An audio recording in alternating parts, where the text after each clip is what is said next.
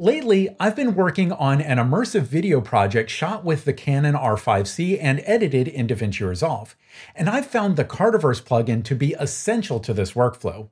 Kartaverse is an incredible set of tools that enables several VR editing features in Resolve.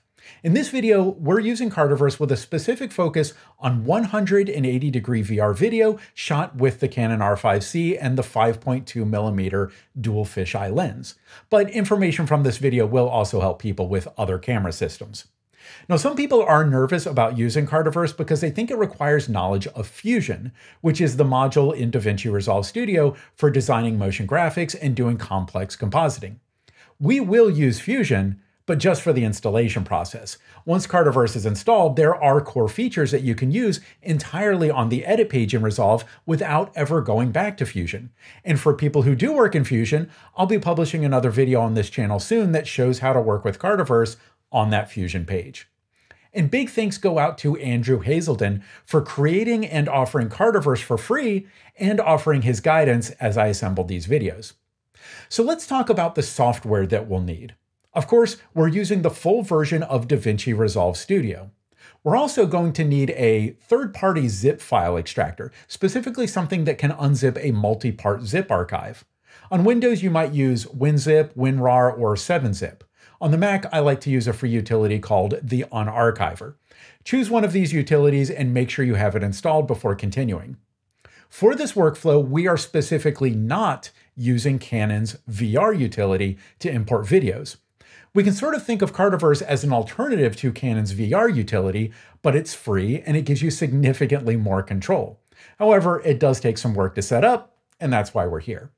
So next, we're going to install Reactor and Kartaverse. Reactor is an open source package manager for Davinci Resolve. You will need to install Reactor, then use Reactor to install the Kartaverse plugin. And of course, I'll walk you through that process. The group that makes and supports Reactor is called We Suck Less, and there's a link to their website in the comments. On the front page, you can scroll to see different forum topics, but we want to click where it says Looking for Reactor. There's great information in this post, but we'll just click the button to download the LUA file. I've already downloaded that file and I have it saved on my desktop. So next we can go to Davinci Resolve. And with the project open, click the Fusion button at the bottom to go to the Fusion page. You do have to be on the Fusion page to install Reactor. Find the LUA file that we just downloaded and drag it onto the node space on the Fusion page. I do want to install it, so I'll click Install and Launch. Now this will take a few minutes, and if it opens some file browser windows during the installation, you can close those. While this is installing, I'm going to skip forward in time. And when that installation is finished, make sure to click on the Resolve window and you'll see the Reactor panel. If you do close that window, you can get back to it by going to the Workspace menu, to Scripts, to Reactor, and choose Open Reactor. And now we can use Reactor to install the Kartaverse effects that we need. And even if you have set up Kartaverse before, it's still a good idea to go through this and make sure everything is updated. I'll be using some tools here that were updated in June of 2025. On the left side, select the Kartaverse category. The core tools should already be selected. In addition to the main KartaVR tools, I believe the KVR Viewer, KVR Vignette, and KVR Plane are essential.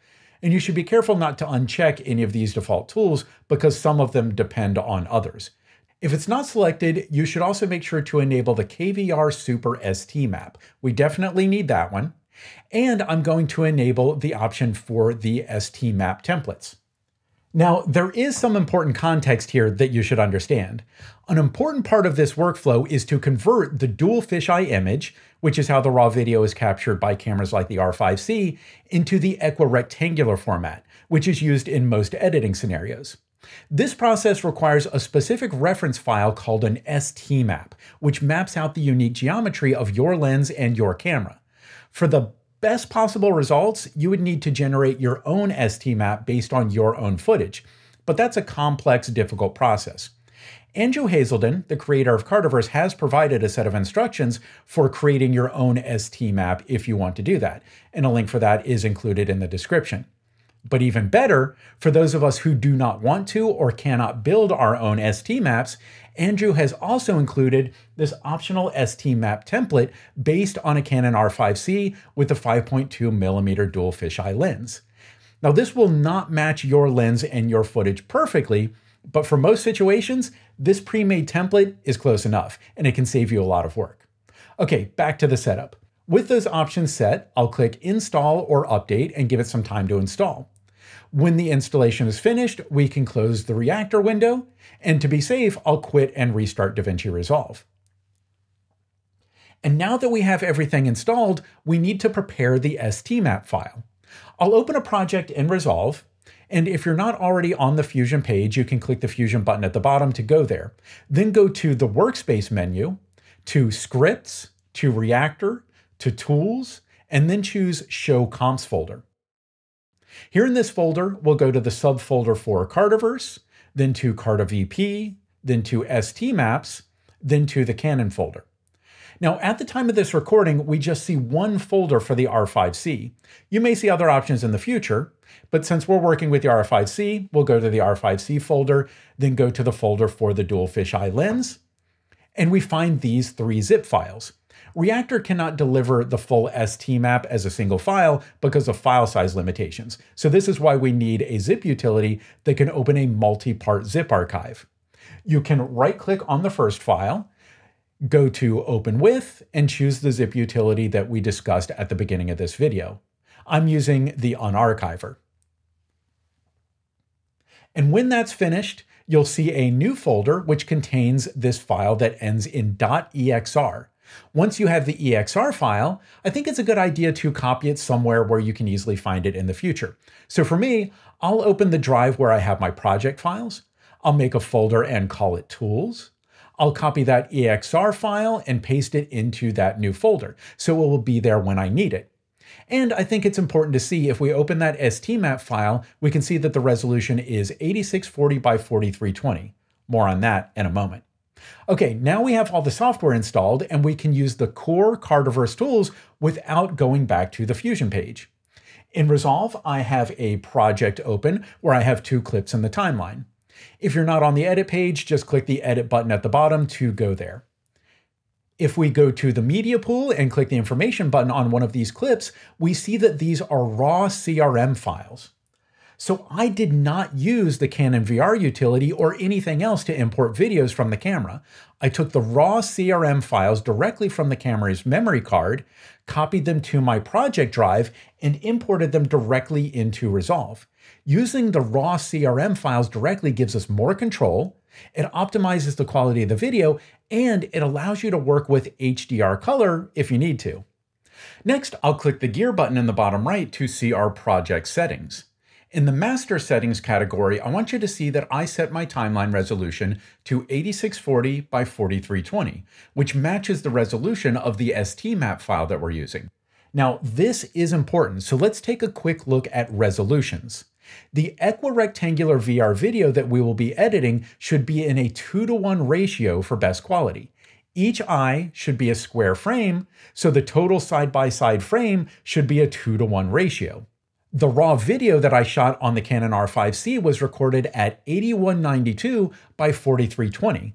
That resolution is close, but it is not a 2:1 ratio. The STMap file that we're using has a resolution of 8640 by 4320. This is a 2:1 ratio based on the height of the source footage. After using this STMap, the resolution of our converted footage will be at that resolution, 8640 by 4320. If you use a different STMap file with a different resolution, you should set your project to match that resolution. But with the STMap template file for the Canon R5c included with Kartaverse, this is the resolution that we want. So this project is set up with that resolution, with a frame rate of 59.94, which matches my source footage. And in the project settings, I'll go over to the image scaling category. And for both the input scaling and the output scaling, it's good to set the mismatched resolution option to stretch frame to all corners. So back in the project, we'll start by converting the dual fisheye footage into the equirectangular format. In the top left, click the Effects button to open the Effects panel, select the Effects category, Scroll down to the warp section and find the KVR Super STMap. This is one of the Kartaverse tools that we installed. You can drag that directly onto a clip in the timeline, and at first the image just goes black. If you see a prompt asking you to select a file, just close that for now. At the top right, you can click the button to open or close the inspector panel, so make sure that panel is open, and make sure to select the clip in the timeline, then select Effects in the Properties panel. And I see the KVR Super STMap effect that I just applied. But I have to select an STMap file. So click Browse and navigate to that STMap file that we prepared earlier. If you have footage from a different camera, you'll need a different STMap file. And now we see the equirectangular view of this footage instead of the fisheye view. But we're not finished yet because next we need to set the 3D convergence. So in the effects controls, I'll switch to the anaglyph view. With the anaglyph mode selected, you should zoom into the center of the image and choose your convergence point. Now, I'm going to really oversimplify a process that can be much more complicated because I want to make this easy and accessible. Keep in mind, this is not necessarily the best way to do this, but it is an easy way that generally gets good results. Some people will tell you to choose the most distant object in the frame and converge on that. But I'm going to choose our performer's face because that's where the focus of the camera is set. In the inspector, adjust the left-right convergence using the X shift control until the red and blue come together, making the image monochrome on that convergence point. Now, in my case, I did not adjust the up and down separation, but you almost certainly will. That's because the STMap file provided with Kartaverse was actually created using this exact video sample. So we're seeing sort of the best case scenario with alignment. But in most cases, you will need to adjust the Y shift until everything is aligned horizontally, then adjust your X shift until your convergence is set. And at this point, if you have a pair of red-blue anaglyph glasses, you can take a look and see the 3D effect here. And once your convergence is set, you can just go back to the RGB view mode, and you'll probably need to set your zoom scale back to fit. And now we have an equirectangular side-by-side image with the 3D convergence set. This is the format that we will need for most editing scenarios. Now, you do have to do this work in every clip in your timeline. If I bring in another clip from the same interview, as long as the camera has not moved at all, I could copy and paste the effect from one clip to another. But for every new clip that was shot in a different location or with a different camera, you will need to manually apply that effect and set the convergence. So moving on, if you zoom into the center of the frame, you can actually see that the camera lenses are visible in the frame. That's how wide the 180-degree field of view is. If you use the Canon VR utility, that can actually apply a black mask to cover those lenses. But we're not using the Canon utility. The Kartaverse tools do not cover the lens automatically, but there is a tool here that you can use. So I'll reset the zoom to fit. And in the effects panel, I'll go to the generator section and find the option for KVR Vignette. This KVR Vignette tool will work directly in the timeline from the edit page, but at the time of this recording, it will only work in projects with SDR color management. If you are working with a project with HDR, high dynamic range, you will need to use the KVR Vignette inside of Fusion, which is a topic that I'm going to cover in a separate video.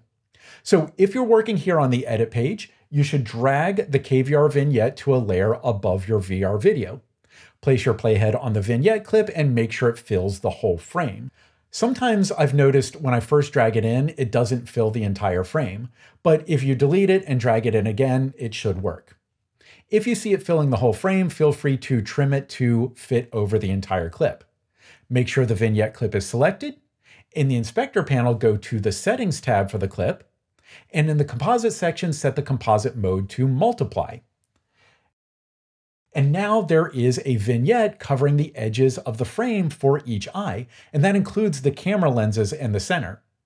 In the inspector panel, go back to the generator tab, and using the diagonal field of view slider, you can change the amount of the vignette. So if you really wanted to focus attention in the center of the frame, you could shrink the vignette. Or I found that a setting of about 200 will cover the lenses without cropping too much out. Of course, people watching your video may notice a slightly smaller field of view, but many people will not notice the vignette at all. So now we've applied 2 Kartaverse effects so we can work with raw footage from the Canon R5c directly here in Davinci Resolve. The last thing I want to point out, when you're working with high-resolution VR video, as soon as you add effects, like the Kartaverse effect, the interface will run slower and you will not get real-time playback. Up at the top, you can click the button to disable color grades and fusion effects. That temporarily disables all effects, including the Kartaverse effects. You won't see the conversions that we just made, but you can edit your video this way. And depending on your system, you can probably get real-time playback. Then you can click that button to re-enable effects when you need to see them. And that's about it. Now we have the Kartaverse tools all set up and everything is working here in the edit page. And soon I will publish another video on this channel where you can see how to use these tools in the Fusion page. So if you do prefer to work in Fusion, be sure to check out that video.